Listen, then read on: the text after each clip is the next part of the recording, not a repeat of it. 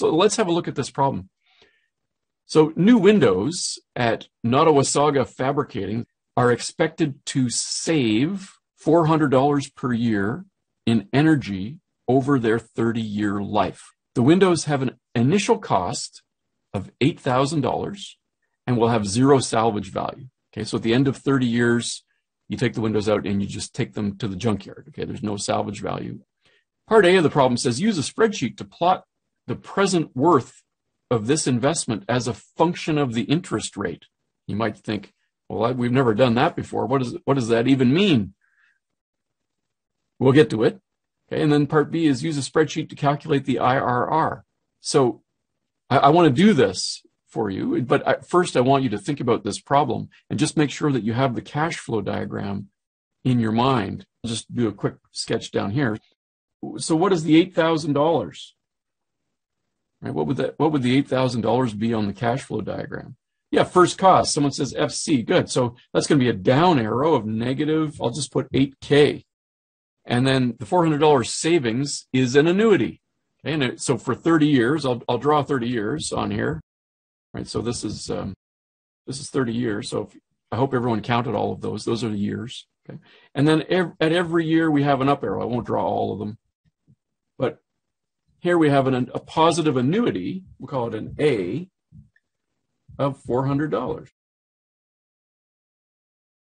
This type of cash flow diagram where we have a first cost and then after the first cost, all positive returns.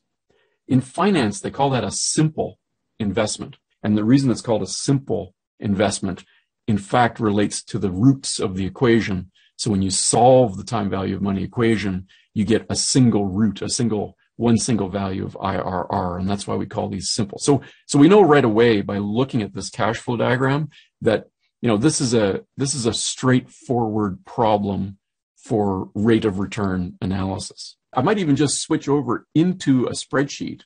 Okay, so I'll switch over. Okay, so in Excel.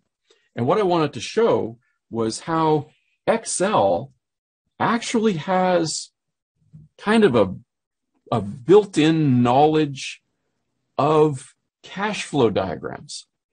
So if you look over here, I've got time, right? And this really could be like time period in this column. And it goes from time to equal to 0, right? That's just like our cash flow diagram, time to equal to 0. And we have a cash flow of negative 8,000. Maybe that's a little bit small. I'll zoom in a little bit there. Okay, so here we can see at time t equal to 0, we have a negative 8,000. And then for every other time, we have a positive 400. Well, all this is, and this goes down to 30. This spreadsheet has essentially all 30 years shown, but just as a column of numbers. And you don't even need the time column. The built-in features that I'll show you in Excel actually assume that all of these cash flows are occurring at equally spaced time intervals. And it doesn't care if they're days or years or months or whatever.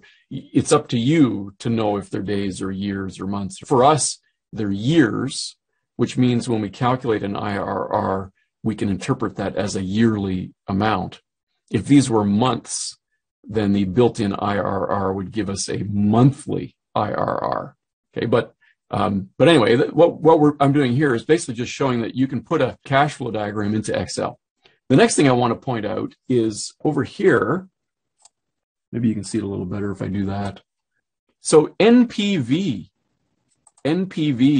is another finance term that means something exactly the same as what we've been calling present worth. If you talk to someone in business, so they might say present worth. They might say, is that like NPV?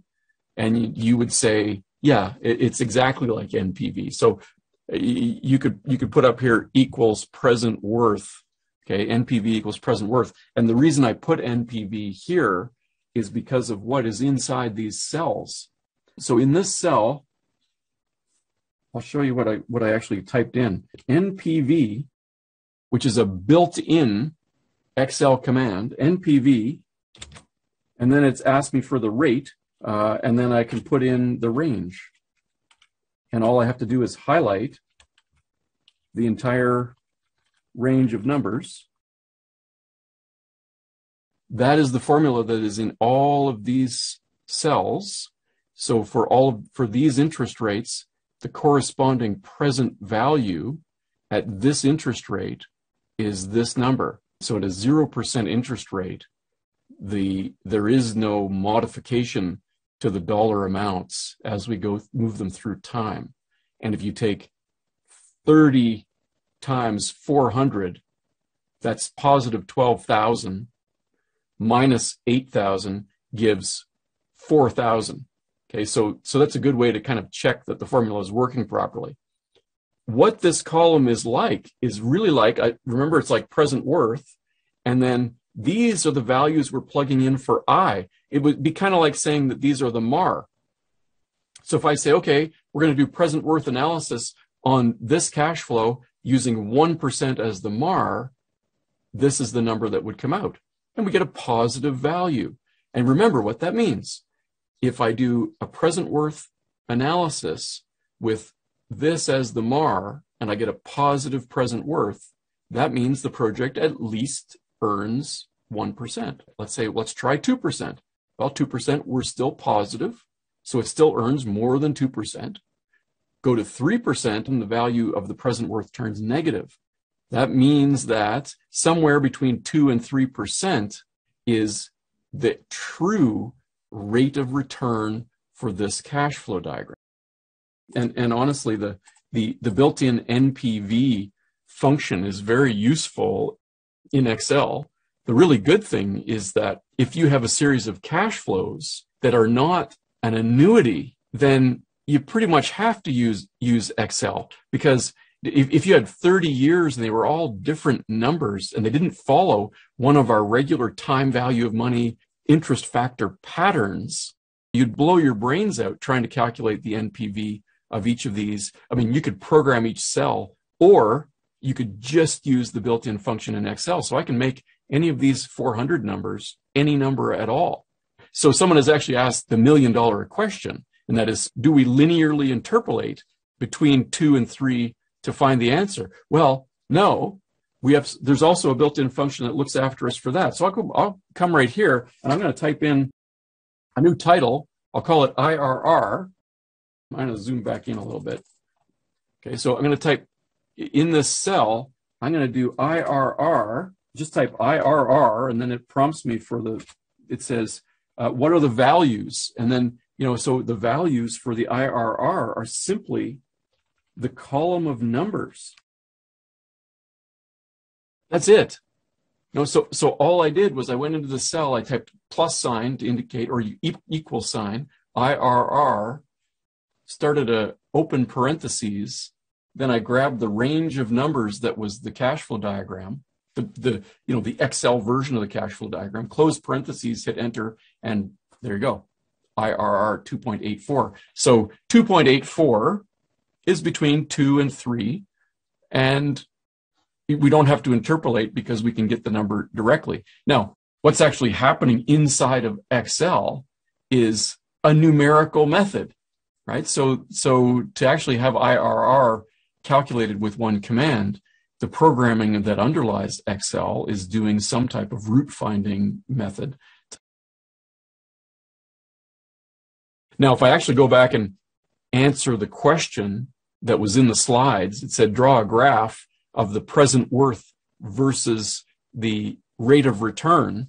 That's this little graph right here. I really only have 5 points that make up this graph, but here we are at an interest rate of 0%. And remember, at 0%, the present worth was 4,000. And then as we increase our expectation, right, as we increase that MARR, or I, whatever you want to call it, our present worth decreases.